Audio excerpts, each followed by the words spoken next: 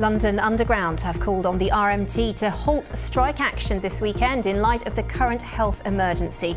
Passengers are being warned to expect a significantly reduced service on the Central, Jubilee, Northern Piccadilly and Victoria lines all day on Saturday, with little or no service in places. Meanwhile, the night Overground services between Highbury and Islington and New Cross Gate return tonight, having been suspended last year due to the coronavirus pandemic.